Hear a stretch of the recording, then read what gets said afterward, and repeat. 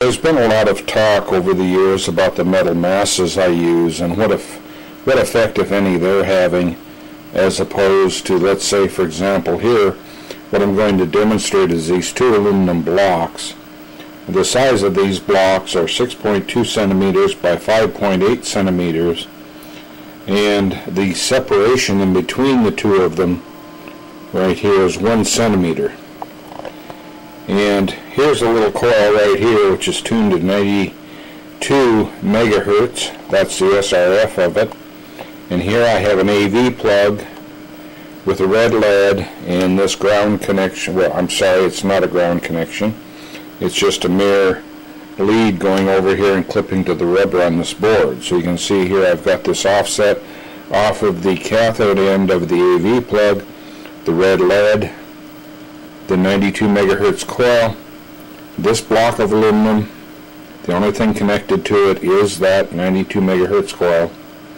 And here we have this block of aluminum and one lead out of this HP 8648. And what I'm putting into that block, single leaded, is 850 millivolts EMF at 44 megahertz, no modulation. And here we can see up here on the spectrum analyzer, if we look at it, we can see that we have 44 megahertz. And there's no other garbage around there. What we have over here on the right side is the beginning of the FM stereo band. So there's the signal. We're picking that up, again, off of a short piece of coax with a pigtail on the end, which is just laying here on the bench. So it's picking the radiation up off of the coil and that mass. Now, so what you want to say is, okay, what's that mass got to do with it? I've asked this question before. And let me answer it this way. I've taken and measured, you can calculate the capacity with the measurements I gave you, if you want to do it that way. Also, I use this instrument right here, which is quite accurate. And I physically measured the capacity of those two blocks with the signal generator disconnected. And it came out to measure 9.71 picofarad. And 9.71 picofarad, if you want to run the math on it, comes out to something like about 372 ohms of capacitive reactance at 44 megahertz. So let me show you the difference now. What I've done is, you can see the intensity of this red lead right here with that coil, 92 megahertz, the two aluminum blocks separated by 1 centimeter, and single lead feeding this side. So now what I have here is an NPO 10 picofarad capacitor. And I'm going to take and remove the coil from this aluminum block, hook it up with a connector, hook the generator into it, and see what the response is. So I'll be back in just a second. Okay, now I've done nothing to my signal generator.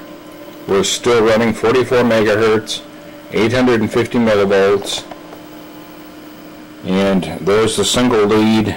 You can see the lead coming out of the generator, single leaded. This guy is just laying here, going into this NPO 10 picofarad. It's connecting to the 92 megahertz coil, going into the AV plug. I still have my little offset clip lead on it, but guess what? We don't have any signal. We don't see one iota of light coming out of that LED. So now, is 10 picofarads 10 picofarads?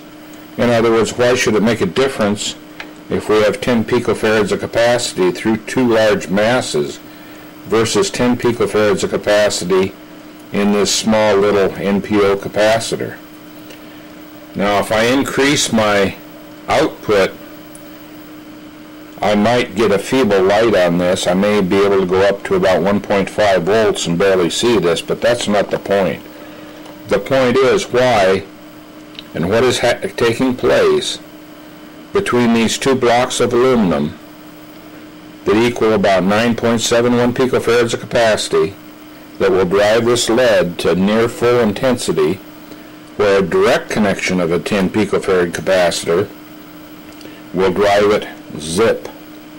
So anyway, I wanted to show this demo because everybody asks about the mass. Let me go ahead and hook it back up again, and we'll go back to the way it was.